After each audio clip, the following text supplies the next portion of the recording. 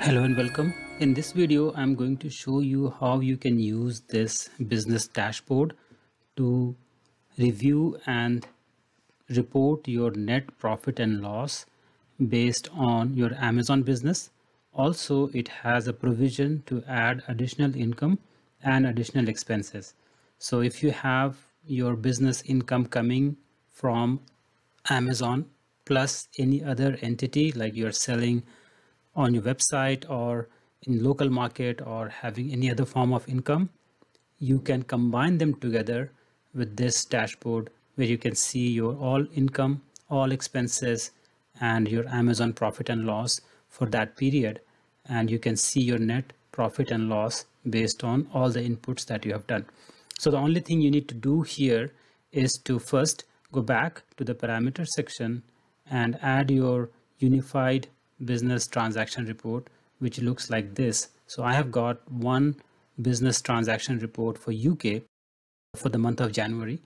And once you get that, just go ahead and store it in one of your sections, one of your folders, and then come over here to the template, and here under the parameters, you just give the name and the location, and that should be it. So once you have downloaded your report, uploaded it into a folder, given this folder location to that parameters, and you need to do certain more activities.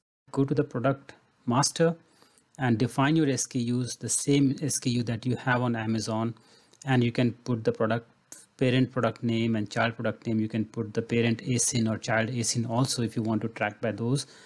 And once you've got that, you need to input the total cost of goods sold, and I'll tell you where to get that data from. So once you got this, the other things that you need to take care of is to go to the other expenses, and here based on the date you can put any reference number like purchase order, invoice number, or anything. Put a description.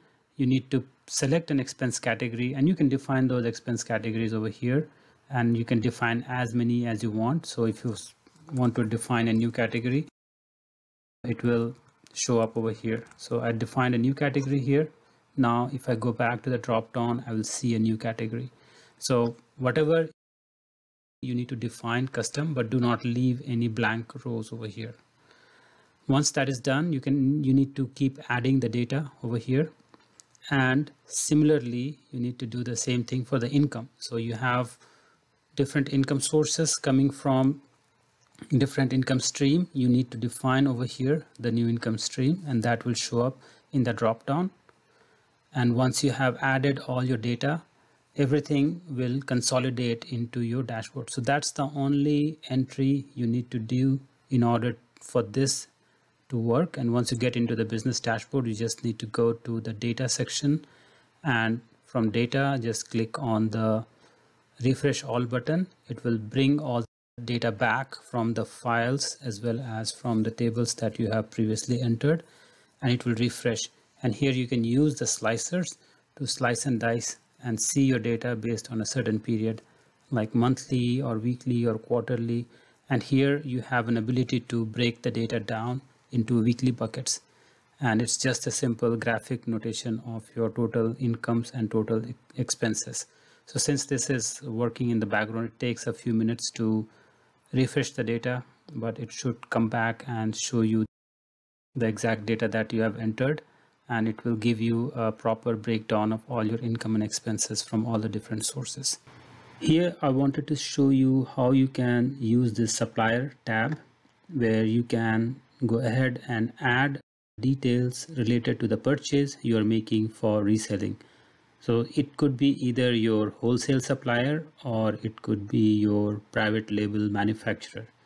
So once you are making a purchase, you can go ahead and add your purchase date, add the ASIN of the product, and based on the previously defined SKU, you can come back here and select the SKU that you are going to purchase. So in this case, just take an example of this guy where I am making a purchase for this particular item, and I'll just give a random number here, and suppose I'm buying it from like Walmart, and suppose the price per unit is 5 pounds, and total number of units I'm buying is 200, Then it will calculate the subtotal. Suppose I'm paying for shipping also, so let's say 75 pounds I'm paying shipping, and I'm paying some like taxes on top of it, and there are some other costs related to it, getting it to your prep center or anything. So suppose there are some charges related to that.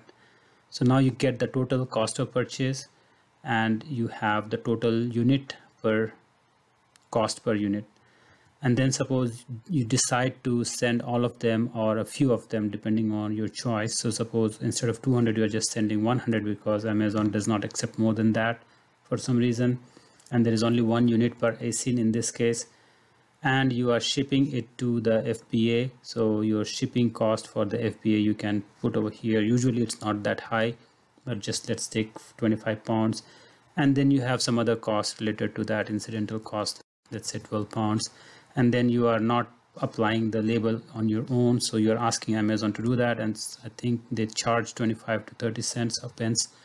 Now I've just taken 30 cents, that comes to be $67 or pounds for this particular label application. Then your total cost to ship will be calculated as 67 pence. Now you have your total cost per unit, that is the summary of the cost, and you have got total cost per ASIN. Then you have predetermined FBA fee. You can enter that if you know the FBA fee, and then you can just select the category, and for that Amazon category usually it's 15%, so I enter 15%. Now I get my break-even price, where I know that if I sell for less than that I will not make any money. So suppose you are selling it for 75 pounds, in that case that you are getting some kind of profit. You're making like 22 pounds profit, which calculates to the ROI percent and the percent of the total sales. So this is how you get this particular profit summary, by looking into the purchase you're going to make, and at the same time you need to use this number as cost of goods sold. So you see that your total cost per unit or cost per ASIN is, I think it's less, but suppose it is like 12 pounds.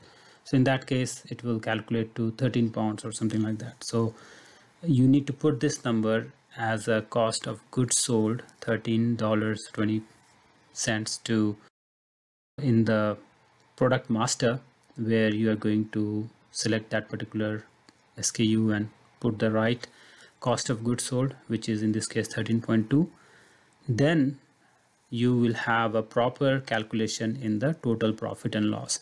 So this data is based on the actual transactions that has happened in Amazon, right?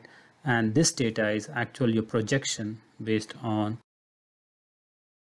the sales that you're expecting to make, right? So this is how you can utilize the data from this sheet and get the data back into this product master, and it will all combine together to give you a profit and loss for this particular Amazon business. And at the same time, as I mentioned before, everything will combine together in this dashboard, where you see the total other incomes, other expenses, and you see your profit and loss from Amazon coming in, and then you see your net profit and loss broken down in terms of each week. You can see for each month, also you can see for each year, and you don't need to do anything because here the data will remain. So if you want to see historic data, you can go back. If right now I just have 1 month data, so I cannot go back and show you all, but if you have December for 2021 or 2020, then you can see how you are progressing, whether your profits are increasing. You can see the trend directly in the data. I do not have those graphs as of now, but you can take this data and make a graph based on whatever way you want to see.